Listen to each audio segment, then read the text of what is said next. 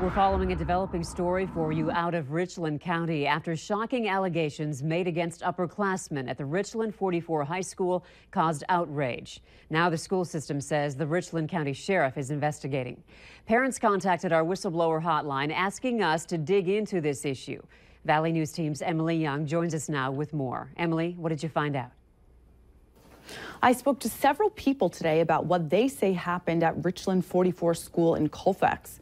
One person, a parent who didn't want to be identified because of the sensitive nature of the situation, says there were alleged ambushes by upperclassmen on 7th and 8th graders in the school. The lights supposedly turned off and the victim is held down and then violated. Parents also say they have concerns over the timeline of events. They say the athletics director, principal, and superintendent held a meeting with all the boys at Richland 44 last Thursday.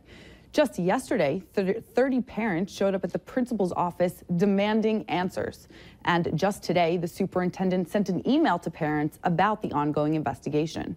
We've requested a copy of this email, but as of this broadcast, have not received it. Our whistleblower says the school has suspended 5 students in connection to the incident. I spoke with Superintendent Tim Godfrey today. Godfrey confirmed to me that the school conducted its own review into an incident that involved students but no adults. The school then asked the Richland County Sheriff's Office to step in and conduct a criminal investigation. Richland Public School District number 44 recently learned of allegations of student misconduct, possibly constituting harassment, bullying, or hazing at the district's high school. We take such allegations very seriously.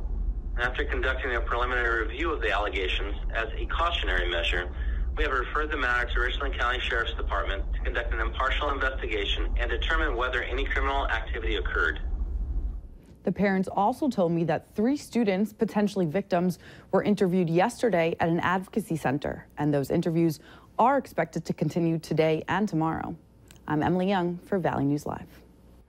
And this story was brought to our attention because many of you asked us to look into it. So if you need help uncovering fraud and corruption in your community, call our whistleblower hotline, 237-6576, and leave your tip. A member of our investigative team will get on the case and go to work to expose the truth.